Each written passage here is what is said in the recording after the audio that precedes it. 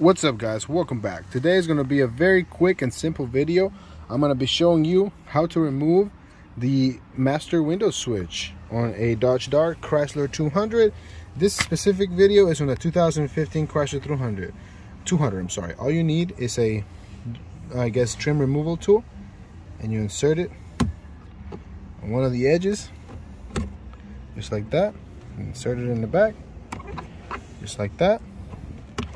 Pull this out, just like that, and you're gonna have the power switch.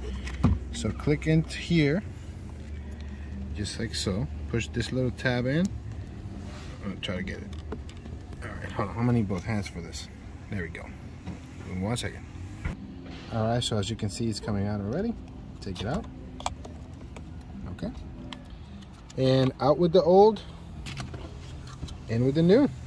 All right, we're gonna go ahead and install it in the reverse order. So let's put it upside down like this. Grab our wire. We're gonna knock this over, and then let's click it. There you go. Clicks into place. Slide it back down. Clicks into place. Now let's see.